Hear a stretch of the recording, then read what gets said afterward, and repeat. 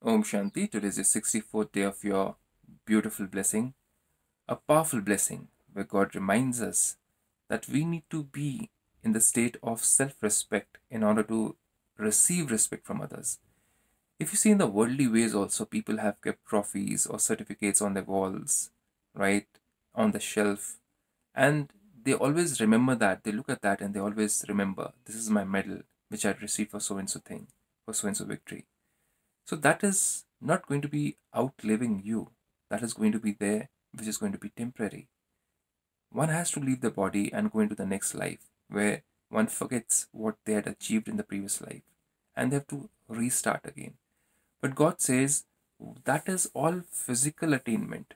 But what is spiritual attainment? Spiritual attainment is when we are connected to God and we receive all the different powers of purity, love, happiness, bliss, through which we do good karmas, which travel with us to the next life.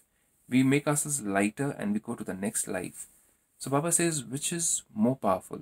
Which self-respect is more powerful? Now, in order to have that victory over lust, anger, greed, ego, attachment, jealousy, comparison, competition, laziness, and many more things, one has to work hard as one works hard in the worldly ways. But for that, one has to be in self respect. So, what self respect do we need to have so as to have victory over these vices? Let's have a look at what Baba has to say today.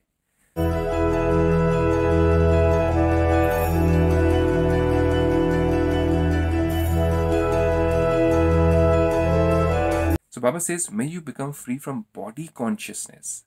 See, body consciousness makes you think I am fair, tall, dark, whatsoever, or I have got so many attainments in the worldly ways. This is my title, whether I am a king, whether I am from the royal family, whether I am the president, whether I am the prime minister, whether I am a minister. And we always remain in that self respect, which is temporary, a physical body conscious respect, which doesn't last for long. But we do remember that, right? But Baba says now move from that and turn into soul consciousness. So Baba says, may you become free from body consciousness and receive respect from the whole world. So that respect is not going to live for a very long time. Some people are going to be jealous of you, right? So it's a temporary respect. Not everyone respects you just because you have attained certain things in life. Some people are jealous of you. But soul conscious respect is somewhere where people are not jealous of you. They see that there's something which they can learn from you, which is going to bring them peace and love and happiness. So, when they see that in you, that soul conscious self respect, they feel lighter. But when they see that body conscious self respect of your post and position, they become jealous. So, that doesn't bring peace to them. Think about the difference. So, then Baba says, may you become free from body consciousness and receive respect, the true respect, from the whole world by remaining stable in your self respect. So, what is that self respect? Let's go ahead and understand. The main aim of this study is to be detached from body consciousness. That is what we learn in Brahmakumaris, the spiritual university. And to become soul conscious, and the method to be detached and be free from body consciousness, what is that method? Is to remain constantly stable in your self respect. So, the first self respect which Baba has given us, or the Soman, is I am the child of God. I am a point of light, a divine soul. First thing which we have learned. Then there are other things, in which one is I am master, almighty, authority, just like my Godfather. I am victorious over my weaknesses like lust, anger, greed, ego, and many more things. I am master purifier, just like God is a purifier. I purify myself and I help others to purify them. I am master liberator. I am the angel of God who is lighter in the mind and helps others to become lighter. I am the ancient most soul who lived in the golden age, and I have taken many births. I became impure. I am on the verge of becoming pure again.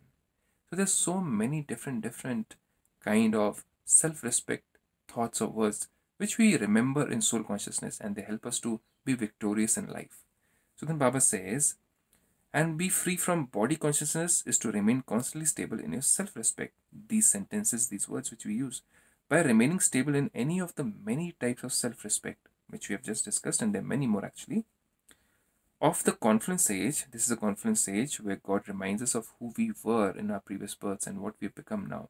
And He reminds us of how we can come back into self-respect and remember those self-respect words which Baba has given us in the education which we receive in Brahmakumaris. So then Baba says, by remaining stable in any of the many types of self-respect of the confluence age, this age, and the future, your body consciousness will continue to finish. It will slowly diminish. Those who remain stable in their self-respect from everyone, those who remain constantly stable in their self-respect become world emperors. What kind of emperor? World emperor. So, whom are we going to follow in the future in the golden age? Somebody who's got ego, somebody who's got money, or somebody who's rich in values and virtues, in qualities, in purity, in love, in happiness, in bliss, in power. So, Baba says a world emperor will be somebody who has got these imperishable, different form of godly gifts as compared to the worldly gifts which people are so arrogant about. That is not going to get transferred in the golden age. Nothing of this old world is going to get transferred in the golden age because golden age is an age of purity. Imagine there won't be any plastic, no cars. Technology will be the highest. But that's the time where people won't be thinking of how do I suppress somebody? What means should I use? So there has to be equality and purity over there. So what kind of souls will go in the golden age or in the Garden of Eden? Or you can call it Shambhala, Shangri-La, or you can call it Jannat, or you can call it heaven, or you can call it by any other name. So those who remain constantly stable in their self-respect become world emperors in that world.